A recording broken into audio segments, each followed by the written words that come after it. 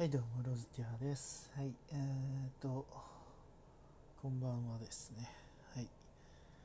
今日がもう7月、今日で終わりなんでね。今日っていうか、昨日、1本、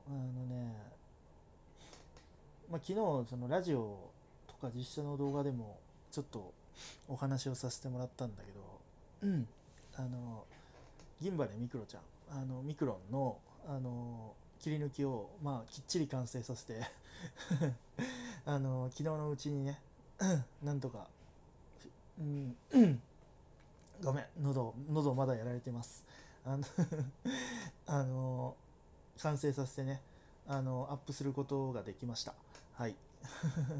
夕方には仕上がってアップしてるんだけど、まだちょっとそこまで伸びてないね。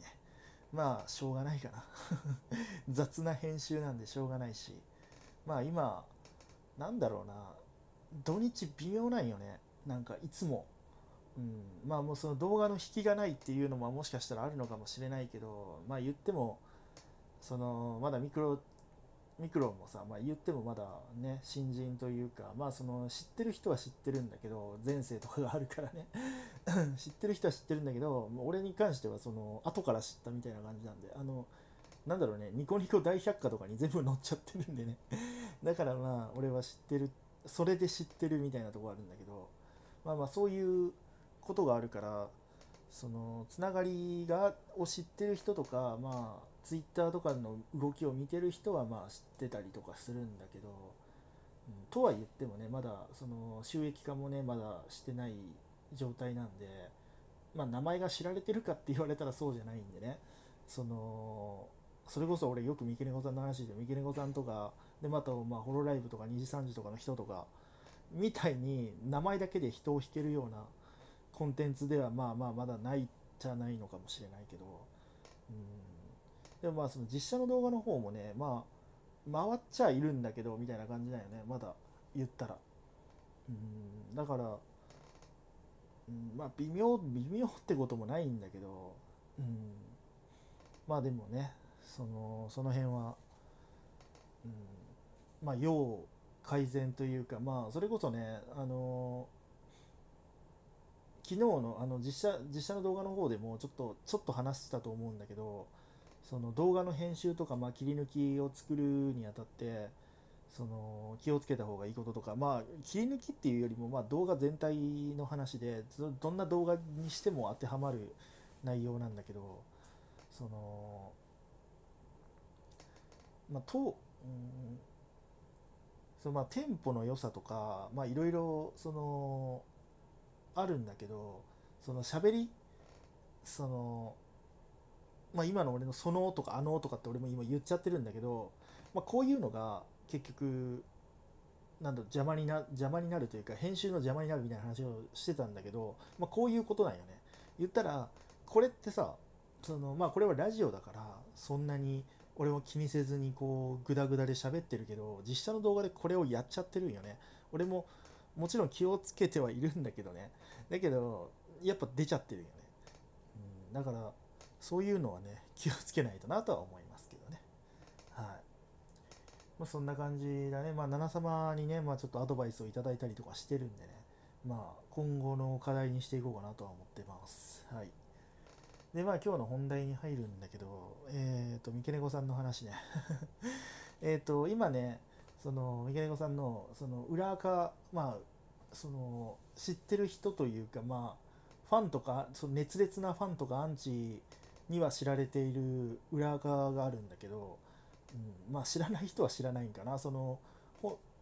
ご本人のその三毛猫さんのツイッターにはその貼ってないんでね、もちろん裏垢なんで貼ってないんで、その直接調べたりとかしないと出てこないんで、その知らない人は知らないんだけど、そういう赤があって、そっちの方でね、今鍵にしてるんで、あんまり中身をベラベラ喋るのはよろしくないから、その詳しいことは言わないんだけど、もう俺がリツイートし、その鍵になる前に俺がリツイートしちゃった内容なんで、別に、そこは喋ってもいいんかなと思ったりしてるんで、ちょっと喋らせてもらうと、もともとね、例の件、そのホロライブ、その契約解除の件とかで、そのヘイトがめちゃくちゃ集まってて、アンチがめちゃくちゃ多くてみたいなで、その根も葉もないことから、まあ本当のことだけどしつこく言われすぎてる内容とかさ、いろんなその誹謗中傷であったり暴言とか、いろんなフェイクニュースとかもそうだし、騙されたりもそうだし、いろんなその辛い目にね遭われてきたんだけど、三毛猫さんはね、それに関してね、ご本人もただ単に泣き寝入りじゃなくて、法的なね、その力というか法的な手段を用いてでも分からせるっていう言い方はあまりしない方がいいのかもしれないけど、そんな風な、うん、その、うん、泣き寝入りはしないぞっていう意思表示をされてたんだけど、そのもちろんね、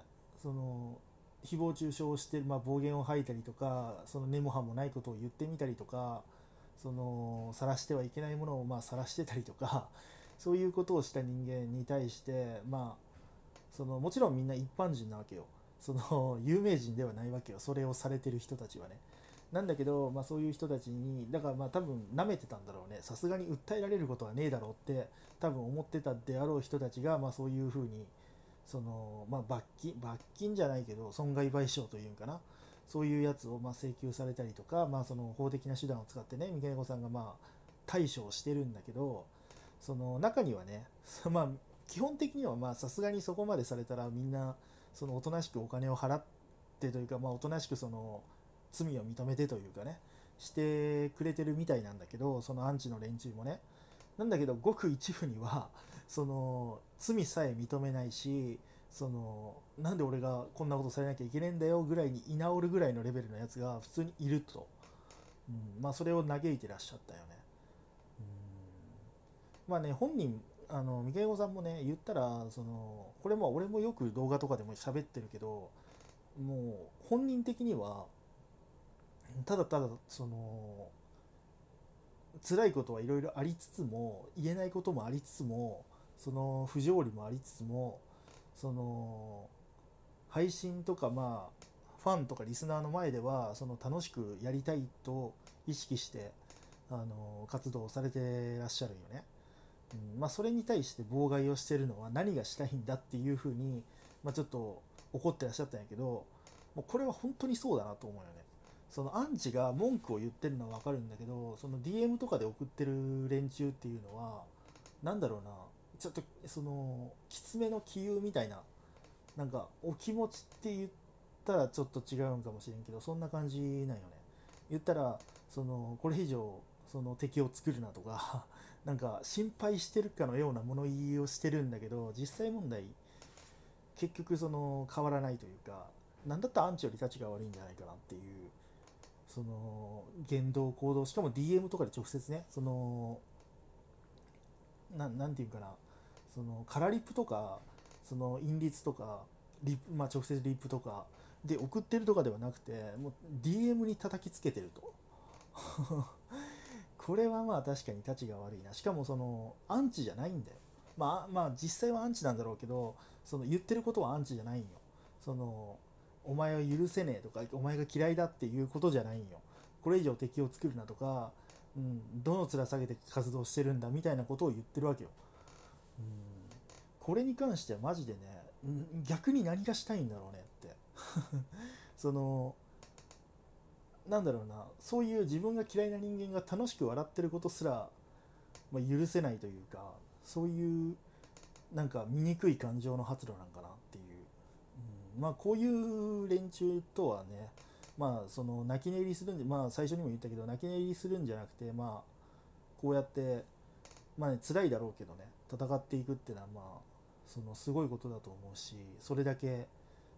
振り切って頑張ってらっしゃるんだろうなと思うんで、これからもね応援していきたいなとは思ってますね。もう一つの活動の方もね、あえて今は名前は言わないけども、しょっちゅう何回も言ってるから今更なんだけど、そっちの方でもね頑張ってもらいたいなとは思ってますね。はい、ロズティアでした。はい、切り抜きの方もねよかったら見てください皆さん。はい、バイ。